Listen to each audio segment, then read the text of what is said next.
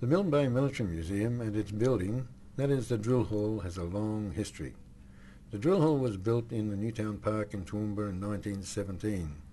Its purpose was the training of the 11th and 14th Light Horsemen and as a recruiting depot before World War I. It went on to train hundreds of the Darling Downs soldiers for both World Wars. This is a rare view of the parade of the Light Horsemen in the 1920s and gives an indication of their pride and joy, that is, their horses and their building. Later on in its life it went on to become the headquarters for the 25th Royal Queensland Regiment, and the unit was called the Milne Bay Training Depot. On the 1st of February 1991, the drill hall was the subject of a fundraising project to raise $75,000 to move it from Margaret Street to the new Army facilities in Oak Quinn Street.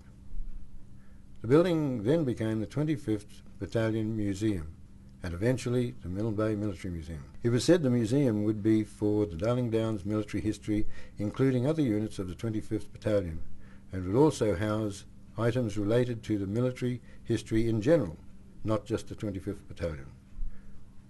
The Red Baron's aeroplane is just one of the items that fits the new general theme.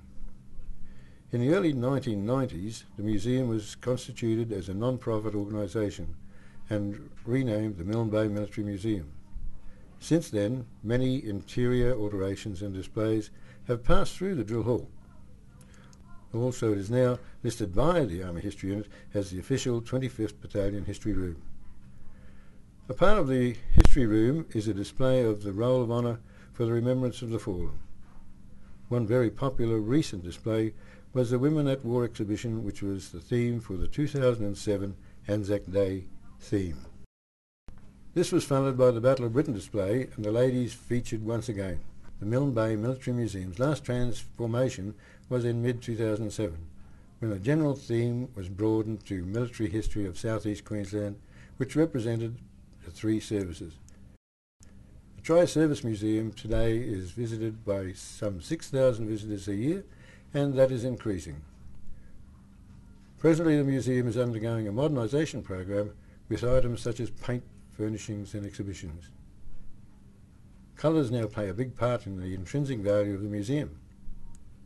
The schools have also found this new theme interesting for their compulsory history studies, so much so that the 7th year students of the Newtown State School have adopted the Milne Bay Military Museum, where the students assist with the museum's work, as well as they are able to visit freely for their studies.